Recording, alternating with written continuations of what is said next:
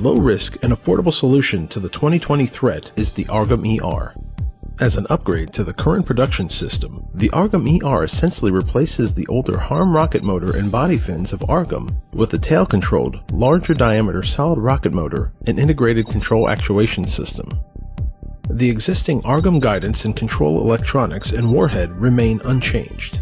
A thermal sleeve protects these electronics from increased skin temperatures due to faster missile velocities. 14-inch folding eject launch lugs are integrated into the rocket motor case to lower missile drag to support the increased range requirement. Based on proven technology from other Navy missile programs, these upgrades provide a significant increase in capability to counter the advanced threats, all at low risk and affordable cost. Since the AARGM-ER is eject launched, this eliminates the need for the LAU-118 rail launch adapter on the Brute 32, used for the baseline AARGM.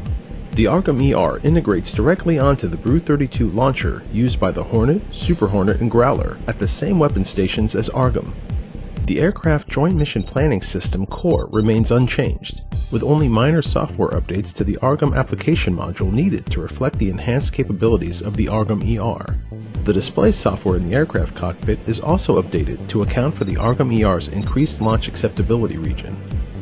These minor system changes result in significant capability at low risk and low cost. The AARGM-ER configuration is designed to support future integration into the F-35 internal weapons bay.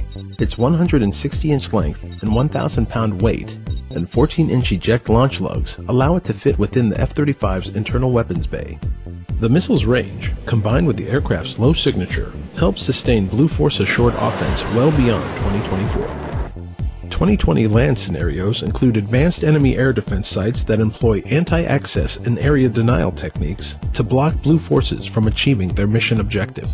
In this notional scenario, a convoy is in transit through contested straits, with enemy threat systems denying Blue Force ability to provide surveillance and escort for the convoy.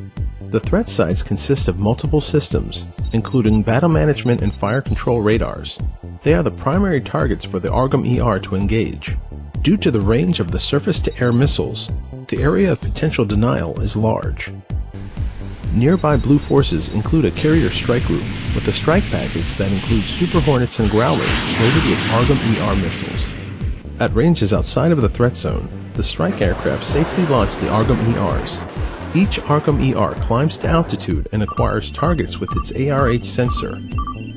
With its millimeter wave terminal sensor, the AARGM-ER selects an individual target, and the missile guides to impact. The extended range, maneuverability, and speed of the AARGM-ERs allow them to destroy the fire control radar targets, effectively blinding the site before it can react. Surface action groups in the 2020 sea scenario are also of serious concern to our military leaders, as they represent a real threat to Blue Force naval assets. Unlike land threats, the early warning radar is co-located with the fire control radar, and both are the primary targets for the AARGM-ER to engage and destroy. AARGM-ERs launched from U.S. Navy strike aircraft are effective against this threat, thus sustaining Blue Force assured offense.